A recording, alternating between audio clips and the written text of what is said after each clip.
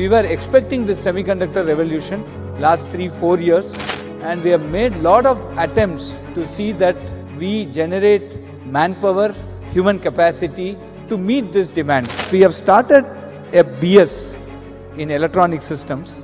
We have now 1,000 students who are part of this program. At the end of 1 year, there will be certificate. At the end of 2 years, there's an option to take a diploma. At the end of 4 years, it will be a BS in electronic systems. And we are covering a lot of things that are very much aligned with the semiconductor revolution.